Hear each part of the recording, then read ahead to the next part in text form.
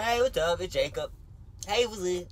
Hey, what's it? Welcome back to my channel. Well, every week I go to a store and review everything. And I either end the business or make the business go up 500% net profit. Today, I invited my brother Lucas along. Well, most of the time I always invite my brother Lucas along. Hey guys! Someone gave me this idea. I'm filming this on my phone in the comments on my phone, so I need to get the comment and then I'll send it. BRB? Okay. Yeah, be right back. Someone commented, go to antique stores and find the weirdest stuff possible. That sounds like a great idea. 3 people agreed, and I think those 3 people are probably the most intellectual people in the world. I've been to one antique store. It was actually this antique, big-ass building. I didn't find anything because it seems like you get stuff for your house, and I don't own a house. So it's like, why would I get anything? But I still have high hopes. What about you? I've been to an antique store too. Taylor Swift goes to antique stores a lot, so... Can you say it faster? I'm holding it up with my hand and my hand's sore. Oh, isn't this sort of like cottagecore? The whole movement online where you try to pretend you live in an old cottage? When I picture my house in the future, if houses still exist, there could be a world like we all live in, like little porta potties. So I remember watching, I don't know what video it was, but it really inspired me to like have one of those old houses that like has a bunch of old shit in it. And it kind of is smelly, but in a good way. That's kind of my dream, and it sounds so... I just picture waking up and feeling very cozy and loved by my house. But what were you gonna say? But that just reminds me of the Dita Von Teese Architecturalist Digest video. It's all cool and cute, but like that oven would suck. Like, imagine trying to preheat it. Wouldn't it take forever? I'd just rather get modern appliances. You have that aesthetic of you live in the olden days, but then you Uber Eats every meal. I don't know what I'm gonna find in this store. If for some reason I do find a couch, I don't know if it's gonna fit in the back. Like, if I do find a couch, it probably won't happen, but it could. How much longer? 12 minutes. Smile. You're on camera with 100 million views. I am. There is a chance this could get 100 million views. I am smiling. It looks like you're uncomfortable. Oh, that's just my neutral face. Okay, we need to stop filming. I'm sweating, and I turned off the AC for you guys. So, I don't know if I can keep doing this for you guys. And by you guys, I mean you.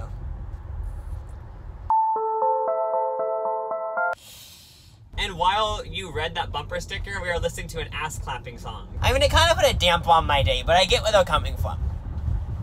Yeah. I get where they're coming from. But then again, like, if the God that I believe in, like, listening to ass-clapping songs isn't a sin. I just don't see what could be so bad about it. Yeah, because, like, it's all just about joy at the end of the day. Joy to the world. Welcome back to HGTV, and today we're renovating a house, and we're gonna go to Timeless Treasures to look at some antiques for the house. Wait, this is so cool. Do you feel the warm air? I'm not kidding. Ever since I turned on this fire, warm air's coming out of the vents. Yup, this is an ad. Oh my god. What can't this car do? Elon Musk is so hot and sexy. Is it on? Yeah. Okay, change of plans. We're at a new place because my ex-husband that I thought died was at that place, but I guess he's still alive.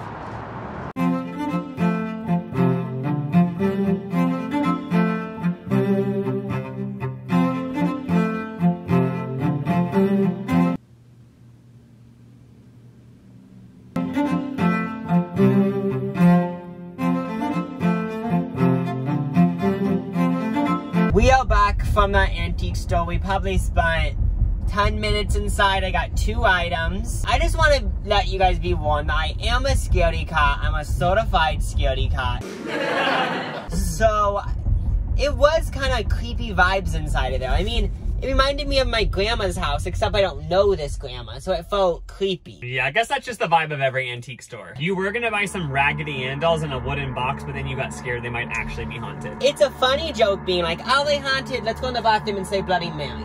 But then, I'm not gonna keep those dolls. I'm gonna end up giving them to Goodwill, and they're gonna be in my vehicle for like 10 minutes. I'm just yeah, scared. then you're haunted. Yeah, like, if hauntings are real, I don't want to be haunted. Oh, for sure, I get you. Every time you go into an antique store, though, it feels like you're walking onto an episode from Hoarders, though. I kind of feel like claustrophobic in there, you know what I mean? And Lucas informed me that this was an antique store where there's dealers, so each pouch someone owns. Is that what you mean? I think like people rented out little sections. It's kind of cool. They're all from different people, like they're little antiques. There's also a spa in the background. In the back? Yeah. Yeah, we we get didn't. like a massage or a facial. We didn't go all the way to the back because I kept getting like a vibe that we were gonna get trapped. Horror movie vibes. But then again, the place was great. It had great reviews. Oh yeah, I mean, as I said, I'm just a security cop. There's nothing scary to be said, to be done at that store. It just is, I made it up. Probably shouldn't keep talking about it, people are gonna think I'm insane or something. There was this pot that looked really old that someone probably cooked some ramen noodles in. Back in like the Pilgrim days, like someone bought some Kraft macaroni and cheese and made some food in there. That's I know, cool. I love what those memories connected to. Yeah. There was also this thing that looked like a computer, but not. So I do kind of believe that those time travelers. What is that? With all that being said, we're going to another antique store to try to find some other goodies. Yeah. See if there's anything else that is worth buying for my soul. We just went to this store and it ended up being closed. But I tried to pull the door open still and it wasn't unlocked. So it's closed. Sorry. Full up.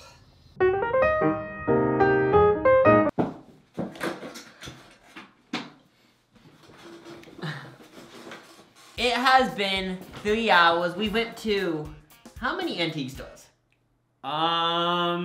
1, 2, 3, like 5 or 4. We've been antiquing. That's funny. While we were browsing these antique stores, I started to realize, what am I going to get from these antique stores? I was picturing me walking into these stores and there'd be like a bunch of like mac and cheese, like frozen hot dogs from the 1950s. But it was more of, all these antique stores are basically decorations for your house, which is obviously great, but that's not what I was looking for. A bunch of junk. But like it was cute. But like just junk. But like your junk is somebody else's treasure. You almost got ahead though. Yeah, I was very close. We were at this antique store that I got good vibes from. I was like, okay, we'll pop locking, dropping it. And there was this mannequin head that was $12 that I so badly wanted to get, but I couldn't muster up the courage because it reminded me of one of those true crime things on like TLC or something where they say, yeah, we didn't know he was a killer, we just know he bought this mannequin head from the antique store a few weeks before. Yeah, you didn't want to face the cash register lady. It sounded too uncomfortable only buying a mannequin head. But they're the ones who have it for sale. She was very cute. The mannequin head? Yeah. It was a boy, wasn't it? I guess who cares at the end of the day. But I consider it a girl. Oh. But we didn't ask her, so we don't know. If this video was, oh, I just bought a house and I'm redoing it, I would have bought this mail. It was. Oh, that is chic. Yeah, it looked very cool, and How much do you think it was? Probably like 50. Urban Outfitters would sell that exact same mirror and make it like $250. Ridiculous. When you shop at Urban, you think that you're splurging, but I'm in the Rolls Royce Suburban. When they shop at Urban, they think that they splurging. Bitch, I can't drive, but I'm in the Rolls Royce. While I'm watching these videos that we took at the antique store, it makes me wonder, do people, or do manufacturers even make things like this anymore? So much of it is so colorful and elaborate. Stuff that is made today, like at Target, it'll never be in an antique store even in 100 years because it's just so shittily Yeah, made. like that tree back there isn't gonna be an antique store because it just won't. Shit. It won't. Who would buy that? I feel like anything that you buy on Amazon is never gonna be in an antique No. store. I'm just gonna do a little montage of all the creepy shit I found at these antique stores. Viewer discretion is advised.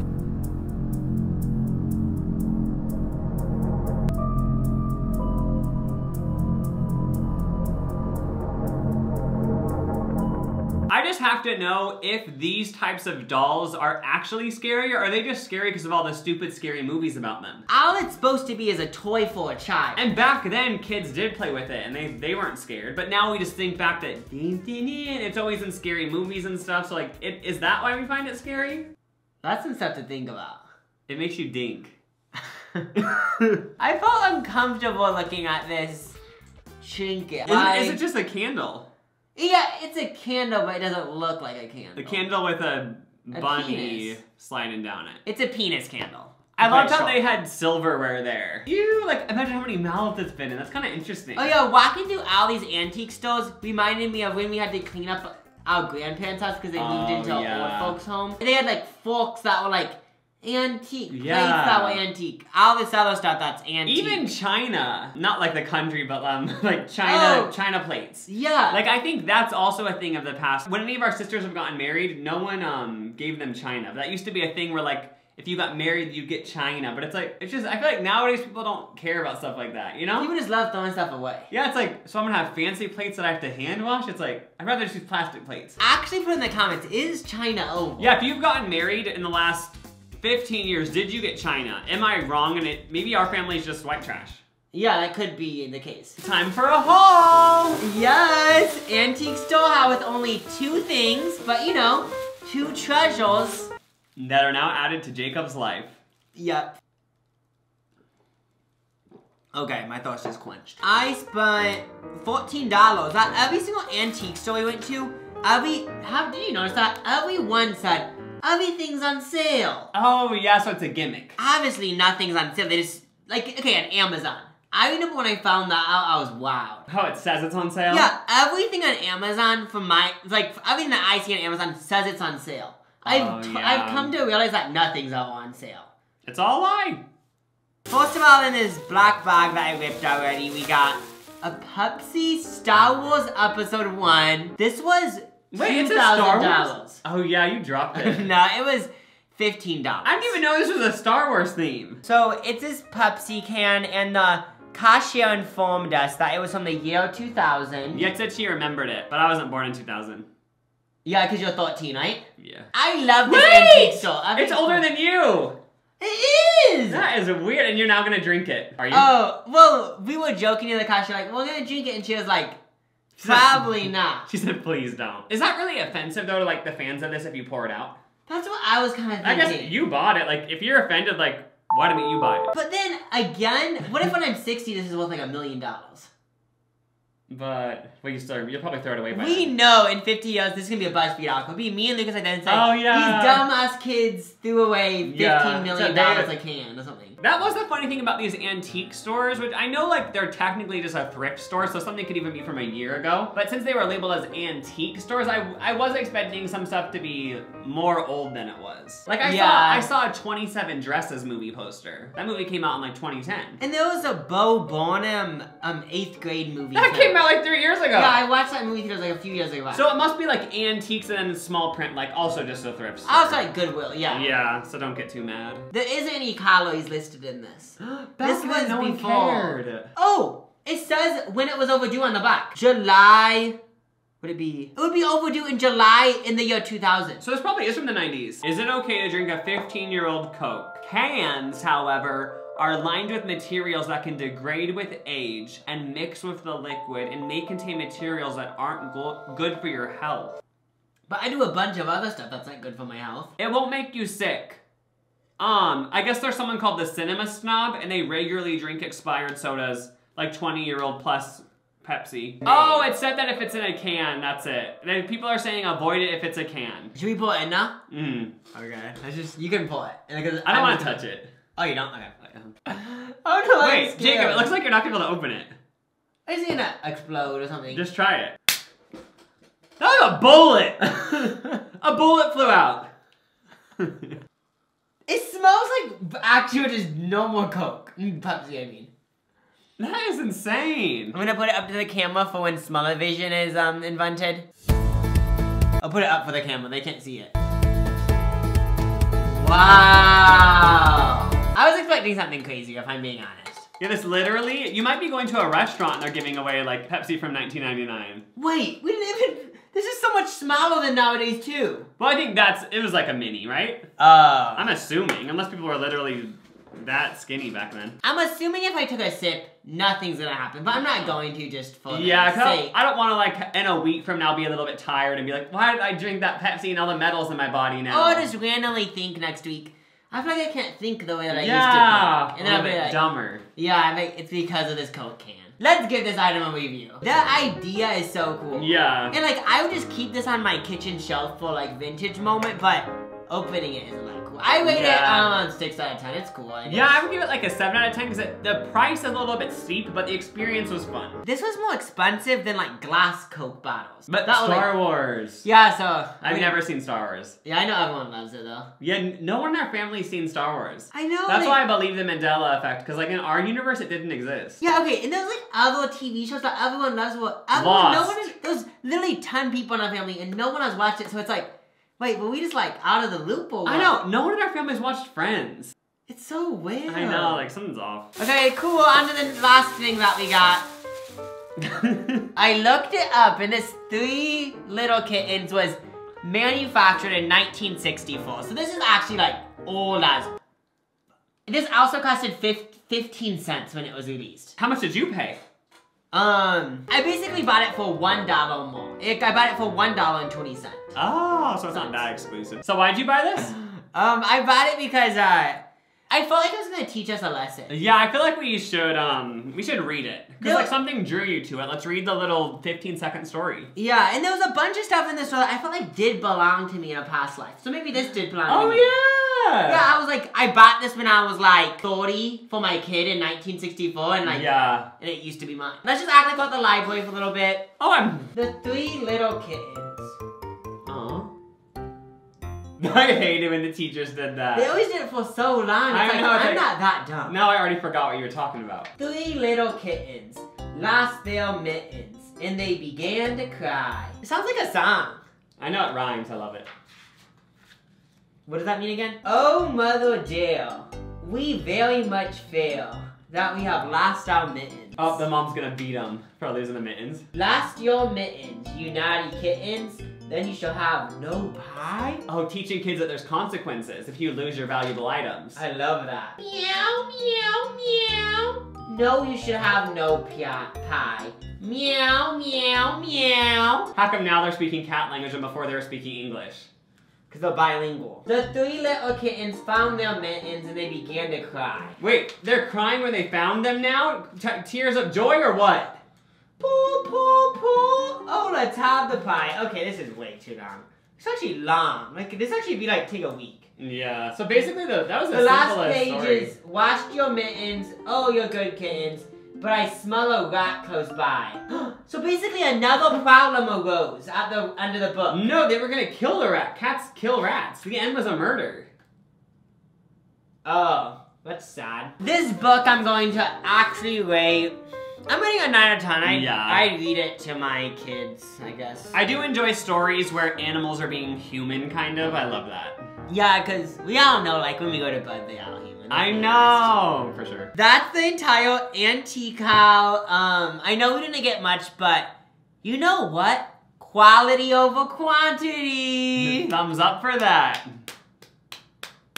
You can subscribe to both of our YouTube channels. Links below. We also have a podcast. Link below. Thanks for the idea, the person who sent me this idea. And, goodbye, Z's. Bye!